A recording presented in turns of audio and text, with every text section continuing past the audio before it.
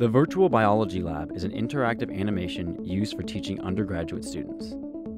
The purpose of the Virtual Biology Lab is to compress a lengthy 4-hour experiment into just a few short minutes. The experiment consists of monitoring rates of photoreduction in a mixture of chloroplast, which is derived from spinach in this case, and mixed with a chemical solution. The real-life physical experiment involves comparing how energy from light is absorbed by the plant material.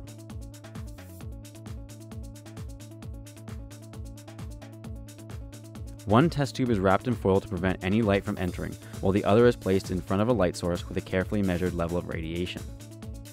The experiment is almost entirely conducted in near darkness in order to achieve the most accurate results.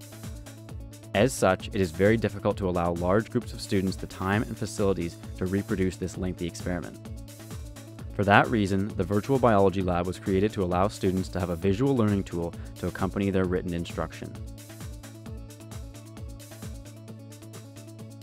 This animation allows students to go at their own pace, as well as to repeat the experiment as many times as necessary.